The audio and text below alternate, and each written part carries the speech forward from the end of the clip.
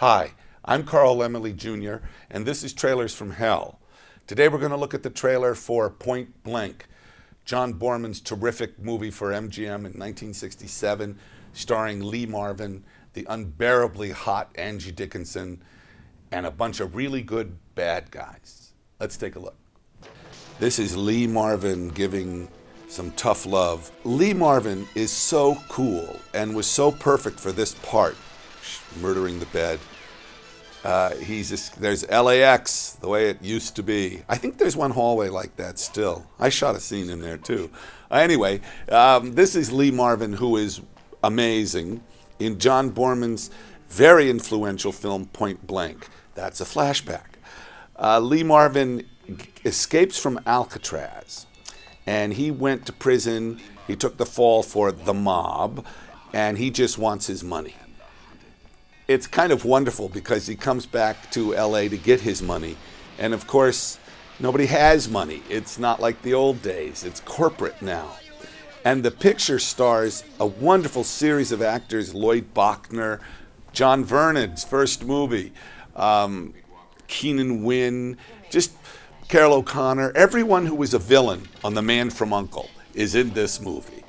Angie Dickinson, so hot. This is probably, this and Rio Bravo, her sexiest role. There's Lloyd Bachner.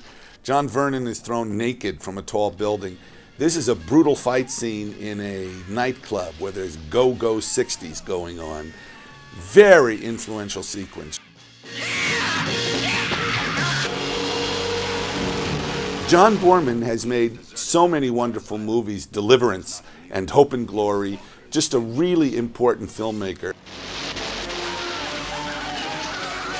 There's Carol O'Connor.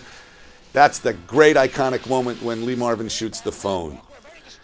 He's pissed and he's going to get his money. She's conflicted. She loves him, she hates him. My sister, my mother. It's a very 60s movie with all of the 60s cinema kind of nouvelle bullshit going on, but it works, and it really works. This is when Alcatraz was abandoned and there weren't tours there, and it still was a foreboding place. And the end sequence with Keenan Wynn in Alcatraz, pretty great. John Vernon pleading for his life, saying, "What's wrong with you?" Anyway, he's about to die. I can't stress to you what a violent, important movie this is. Point Blank, great film.